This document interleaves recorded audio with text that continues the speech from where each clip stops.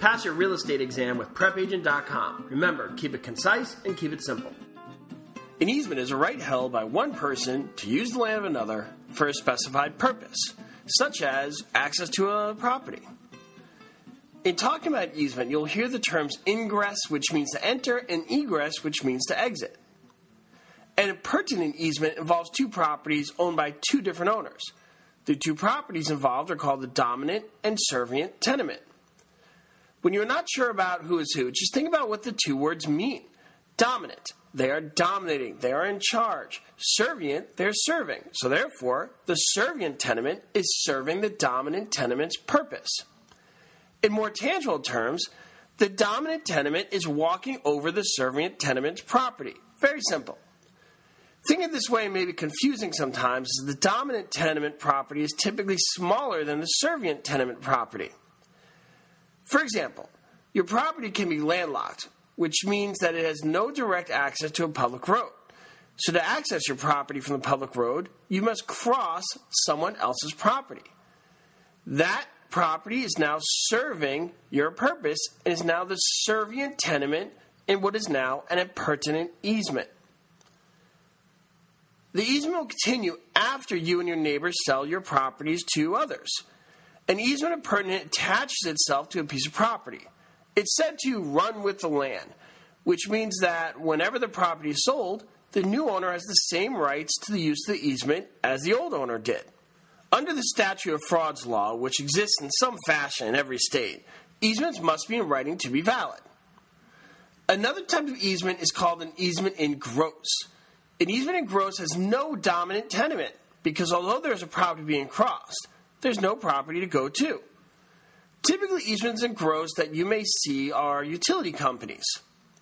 For example, the electric company wants to connect lines between two poles. They need to cross your property to do this. This would be an easement in gross.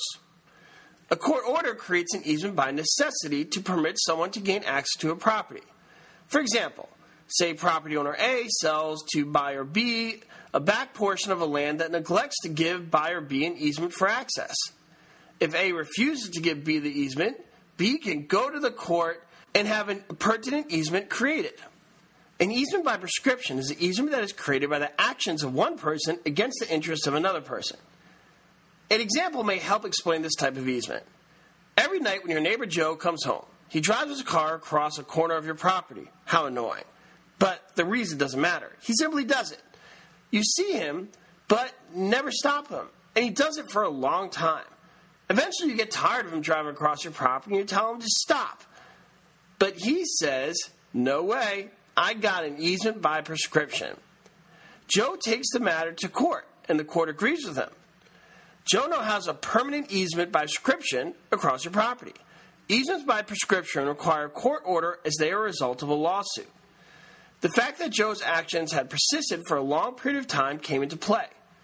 That length of time varies according to which state you're in. You saw Joe cross your property. His use was open and what the lawyers call notorious, meaning it wasn't hidden. In a sense, by not telling Joe to stop sooner, you gave him silent permission to use your property. Crazy, right? So let's talk about how to end easements. Easements can be terminated in several ways, including an agreement or release. The person who possesses the easement, known as the dominant tenement, agrees to give it up or release it to the person across whose property the easement exists, the servient tenement. You can also end an easement by merging. A has an easement across B's property. B buys A's property. The easement disappears, as obviously you would not need an easement across your own property. Next, there's abandonment. Simply said, you stop using it.